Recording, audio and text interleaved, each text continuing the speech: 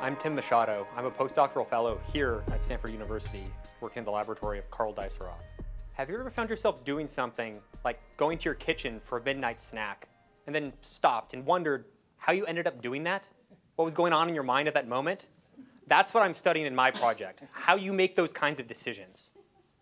So people have been studying decision making in mice and humans and other organisms for the past few decades, and we've learned a lot. But most of that research has focused on frontal lobe circuits. So we know now that there are neurons in this part of our brain that encode information about evidence integrated over time and plan actions before they take place. And while we've learned a lot from those kinds of studies, we also know that that's just a small component of a much larger puzzle that spans our entire brain. So if we take a step back and ask what's on the other end of the spectrum, it's not up in cortex, it's down in our spinal cord and our brainstem. And we look at a whole other class of decision-making circuits called reflexes. You might be familiar with one of them called the patellar reflex. So the doctor's testing where they hit your knee with a hammer. The point of that test is to probe the integrity of a very simple neural circuit that monitors muscle stretch and then relays that back into the spinal cord. If the circuit is intact, your knee will twitch when the hammer hits your knee. It doesn't sound like this is a decision, maybe, but it definitely is. It's a default decision that your spinal cord makes for you, a default decision to move. It's a decision because if you wanted to, you could resist the urge to move and not move, or even to excessively move, if that was your choice. And why does that happen? Well, because this reflex circuit is only one small piece of the puzzle. There are other circuits, down to the spinal cord, all the way up to cortex, that are kind of like nested loops that all fit together in order to have us make this very simple action. So if we want to understand what's going on, we need to measure different layers at the same time. So this is the focus of my work. I'm looking at complex decision-making, or even simple decision-making, as this kind of nested set of loops, and tried to record from these different layers in mice to understand the principles that bind these different things together so that they can collaborate or compete to make decisions in different ways, depending on the behavioral state of the animal. The way I'm doing this, primarily at first, is by using an optical imaging technique that allows us to record from thousands of neurons across the cortex at the same time. By using this technique, we can simultaneously observe the behavior of a mouse and then try to decode how these behaviors relate to the neural activity that we see and learn something about the neural computation that's going on.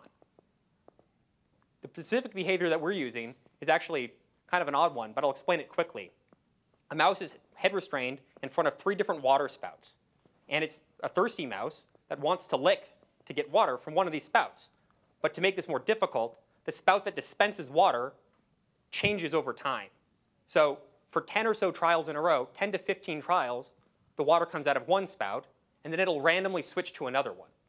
There's no indication to the mouse that this is happening. They just have to figure this out for themselves. So if they want to maximize the amount of water they get, the best strategy is for them to remember where they got reward last time and then lick to that spout again on the next trial. It turns out that mice can learn how to do this, and this presents an opportunity.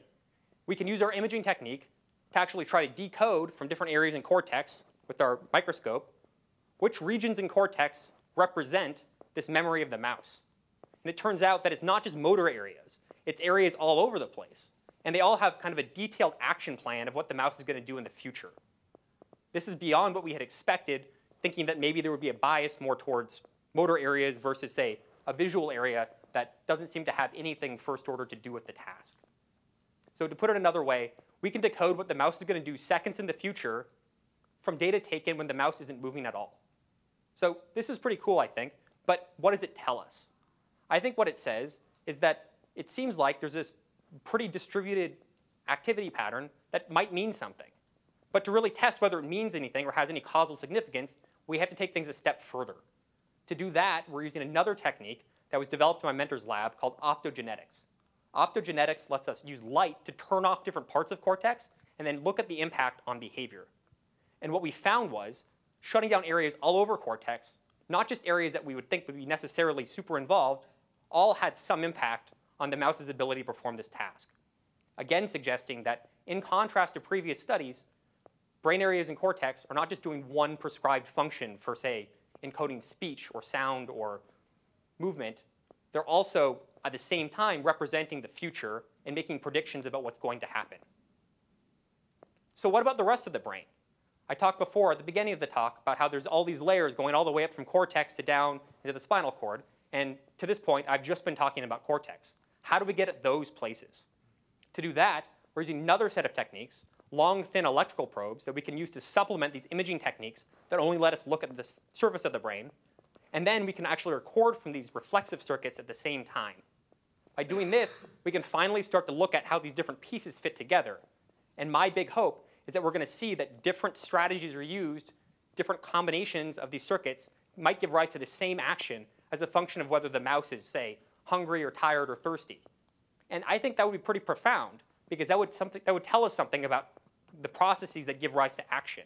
It would say that the brain works in a flexible way to generate behaviors using different pieces of the brain, maybe even entirely different parts of the brain, depending on the state of the animal.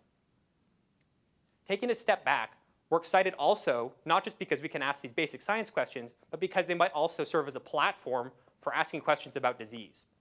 This experiment I talked about, shutting down different regions of cortex, in some crude way, is somewhat analogous to having a stroke.